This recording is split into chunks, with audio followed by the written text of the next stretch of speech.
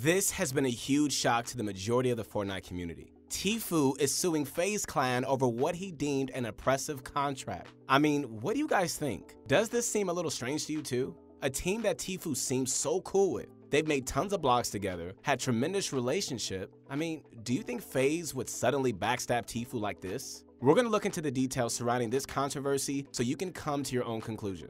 But before we start this video, I just want to make it very clear that we are not accusing either Tfue or FaZe of any wrongdoing. The details are barely unfolding and nobody is guilty or innocent as of now. We just want to bring it to your attention. Before we get started, this is Keith Allen Henson. Make sure to like and subscribe. Let's get into it. Slasher is the first one who brought this article up, posted by The Hollywood Reporter. He is very well known in the Overwatch League scene and has been involved in many leaks like this before. Let's take a look at Tfue's dual partner, Cloaksy. He tweeted out today, "I can't stream now because of this bull. Now everyone is going to be asking me questions in chat and I don't know what to say. Do I choose my organization or my best friend?" Yikes. I'd hate to be in Cloaksy's situation. I mean, imagine having to choose between the team that helped you grow or your best friend. Seems he's in really hot water. Is Tfue suing FaZe Clan merely because he doesn't want them to take a part of his earnings? Or is there something deeper? Some fans are siding with FaZe while others are on Tfue's side. I mean, look at some of these tweets. Nadeshot, the CEO of 100 Thieves, tweeted this out. "I hope recent news doesn't affect the broader gaming community's perception of esports gaming team. There are plenty of organizations in the space whose top priority are their professional players and content creators." I agree with this. Honestly, this is the first time the relatively new esports industry is taking a hit and their companies have a very real chance of being looked at thoroughly. As you all know, many of the young talented players that are being signed to pro teams are well under the age of 21. Being younger, it can be really easy to take advantage of them as far as contracts are concerned. This is the type of controversy which can spark serious problems for the gaming world. Now, let's dive into the gist of this lawsuit. According to many sources, including the lawsuit filed, Tfue was very unhappy with the treatment he got from FaZe. As mentioned in the lawsuit, they were reportedly entitled to take 80% of his revenue from all branded videos he posted on YouTube, Twitch, or any other social media platform. That was along with a whopping 50% from any touring or appearances Tfue did. Prize money, on the other hand, was never mentioned. Tfue also mentioned in the lawsuit that FaZe pressured him into committing dangerous stunts.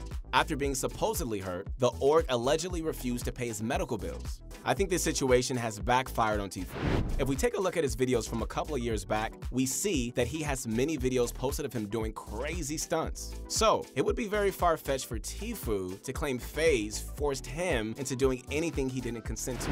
Tfue also noted that he attempted to terminate the contract with them back in September, but the esports org refused, stating that he is still bound by the terms of his contract. Now, guys, before we jump to conclusions, we have to give the benefit of the doubt. Was FaZe Clan actually doing something to Tfue bad enough where he was forced to sue them? I definitely want to say filing a lawsuit, which sparks major controversy, would be very foolish to do unless the situation really warranted it. Tfue would need to have a good enough reason to go ahead and sue one of the gaming world's biggest clans. I mean, think about it. FaZe is probably one of the top 5 organizations in the world. So, to go ahead and forcibly break yourself out of it, there has to be a good enough reason.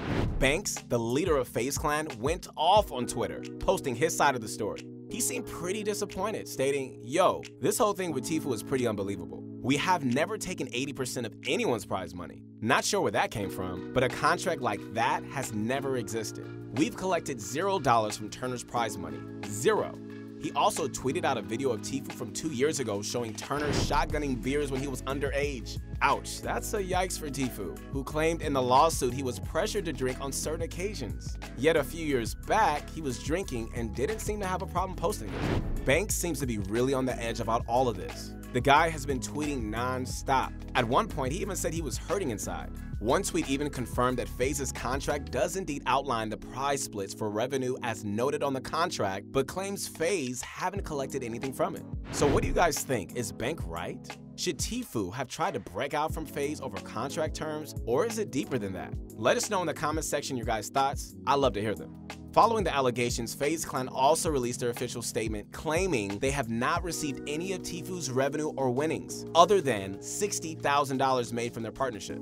When we think about $60K, it seems like a joke compared to the tens of millions Tfue's been pulling in since the start of his Fortnite career after signing with FaZe. So, why all the fuss? Keemstar tweeted out a poll asking people whose side they were rooting for. So far, it seems more people were in favor of FaZe. Yikes for Tfue, guys. It'll be really interesting to see how this one unfolds. Are people just siding because they appreciate all that FaZe has done for the gaming world? Or is it just a bandwagon effect? While many opinions hit the dust, here's Ninja's take on all this. I mean, Tfue was already growing, and he was starting to get a pretty big following. But, I mean, bro, FaZe blew up Cloakzy and Turner.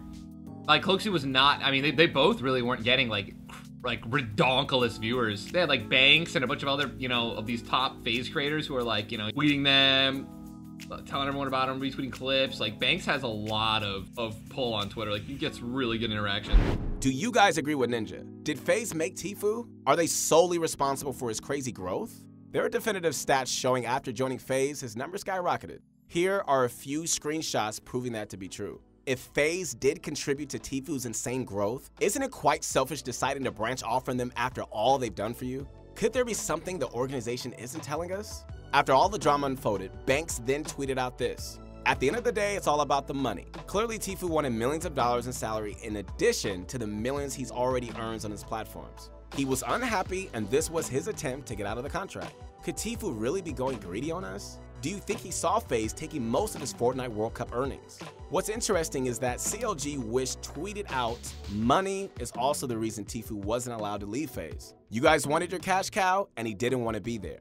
This all could have been avoided if you let him go on good terms. Maybe he knows something we don't.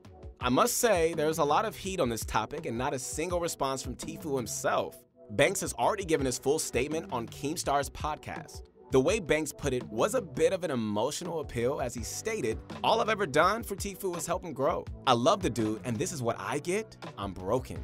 I think Daquan put it best when he said, without knowing the details, I will say I know Banks, met him in person, and I don't think he's robbing anybody out of what they worked hard for.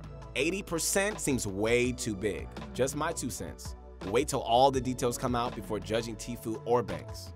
Now that is, in short, the sort of personal stance we all need to have at the moment. Not quick to judge people without knowing all the details. Remember, we have seen this sort of thing before with many other people trying to shred others' credibility. But what does this all have to say about other esports organizations? This controversy means there might be possibilities that other organizations out there like TSM, Team Liquid, and 100 Thieves may have strict requirements in their contracts too. But one thing is for certain. As Nate Shot put it, some clans just don't understand the esports ecosystem and are bound to take advantage when they can. It's very possible Tfue's contract may have had some restrictions and requirements which he didn't fully know before signing. I don't know if something like this is what Tfue should have done in response, but it's clear this situation is blown out of proportion, and Tfue's silence may be proof that he didn't want any of this to go public in the first place. Anyways, guys, let us know what you think about these allegations. Is Tfue lying? Or is FaZe Clan guilty? Is it all just a big misunderstanding? Leave your thoughts below. And once again, this is Keith Allen Henson. I hope you enjoyed this video. Stay tuned for more coming out soon.